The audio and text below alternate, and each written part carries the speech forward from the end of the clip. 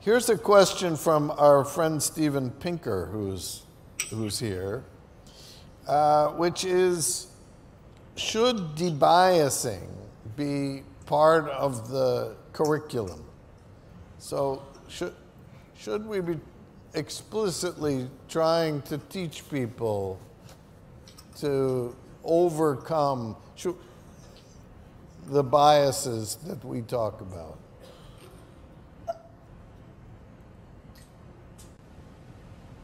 I think it would be good to have in the curriculum something that makes people recognize when they should slow down and reflect on what they're doing or on what they're about to decide. We can't reflect all the time. And I think teaching about biases is usually not very effective at all. But introducing a language to talk about biases, educating gossip, as I've said, that I think could be useful, and helping people recognize situations where it is important for them to do the right thing and where they're likely they follow their nature to do the wrong thing. Teaching people to recognize that is important. And today, I would, because of my interest in noise, I think that the recipe for the prescription for better decision-making, for better judgment, a better organized or structured way of thinking is not oriented to particular biases. Structure in itself can be a good thing. And that's not the same as debiasing. What was the question that I forgot to ask you? Thank you.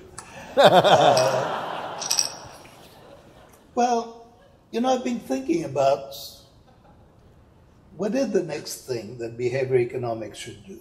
I thought that's what you didn't want to answer. Okay, good. Answer that. Yeah, because it's not a matter of recruiting other people. I think there is an awful lot of decision-making that is going on within firms and in governments. And much of it is really of very poor quality. It's evolved, it hasn't been designed. And designing procedures for making better decisions, that is a very large field. I have called it sometimes the human engineering of decisions. I mean, just seeing an organization as a factory that produces decisions, and then asking, what quality control can we apply? How can we improve the production process for making decisions? This, I think, is a huge and unexplored field, and with the increasing prestige of behavior economics and the willingness to experiment, getting into that is, I think, that is a very big challenge. That's why I was, in a way, resisting, bringing in new people. I was saying there's a lot of work for the existing crowd, because that is not very different from what the existing crowd has been trained to think about.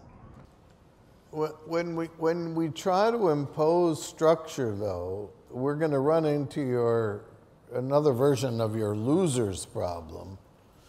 As you know, I've been working with one of the National Football League teams, and trying to get the football people to make smarter decisions is really hard, like impossible, and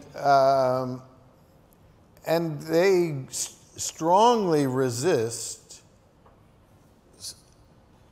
having somebody else make that for them. They think that's, picking players and deciding whether to go for it on fourth down is not something someone my size should be advising them about. And, of course you're right. You're going to encounter this. And by the way, there are situations in which they're right. I mean, so I've interacted enough with Gary Klein, you know, my friend and intellectual adversary, to know that the issue of when you do want to trust intuition and when you want to control intuition, that's not trivial. I don't want to eliminate intuition from decision making. What I would like to do with intuition is delay it. I would like people to consider a problem before they have an intuition about it and not after they have an intuition about it. Now, with respect to the amount of opposition that you can expect a lot of it. But that may be because you're impatient. I mean, you have to think in terms of, you know, how long did it take you to become sort of a famous member of the establishment, president of the American Economic Association? You didn't start out seemingly going that way. It took you 25 years. And Moneyball has had an impact. It didn't have an immediate impact, but it had a substantial impact. And I think this kind of thinking is potentially promising, I think, and it could take on. And don't give up, even with football players and football teams. Okay, so the